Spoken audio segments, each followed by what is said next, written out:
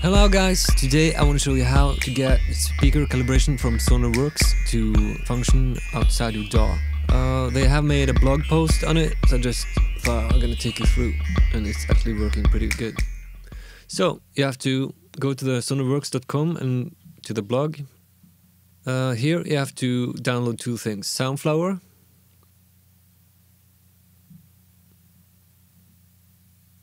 So you go here and you download Soundflower and just do the install. And then you have to go and download Pedalboard 2.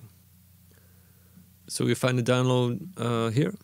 So if you Windows or Mac, then you hit download and you come here, and if you like, you can donate money to this guy.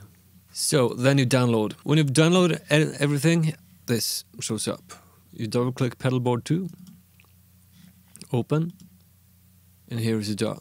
So then you have to go to System and Sound, and you choose Sound Out, Soundflower. And then you have to go to Plugin List and scan for new audio plugins. And it will find all your plugins on your computer. And then you have to click to add a processor. So you'll find the plugin SonarWorks here, and then you just drag the input.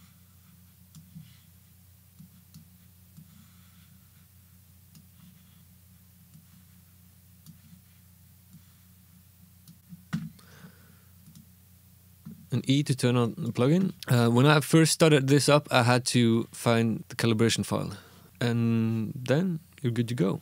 And also I went into audio settings and I turned up the buffer, because when I started playing music there was some buffer issue, so I turned it up. Now I can go and listen to music through the plugin. So there is a lot of tutorials out there and reviews on the reference plugin, so check that out and you can decide if you need it or not. But if you got it, I think this is a nice way to use it also to listen to other music in your studio. Yeah, so that's it. If you like this video, please subscribe, and I'll see you in another video.